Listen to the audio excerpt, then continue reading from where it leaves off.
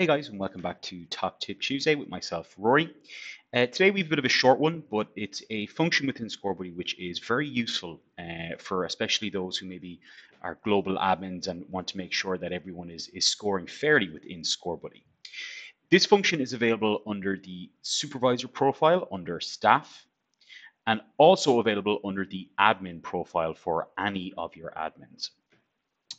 The function itself, you will see, is when you click into the profile of the supervisor or the admin, and it's called read only. Now, what this function does is if you have a user who is evaluating or scoring agents, essentially that user can still score agents. It's not as if they can only read scores or anything like that.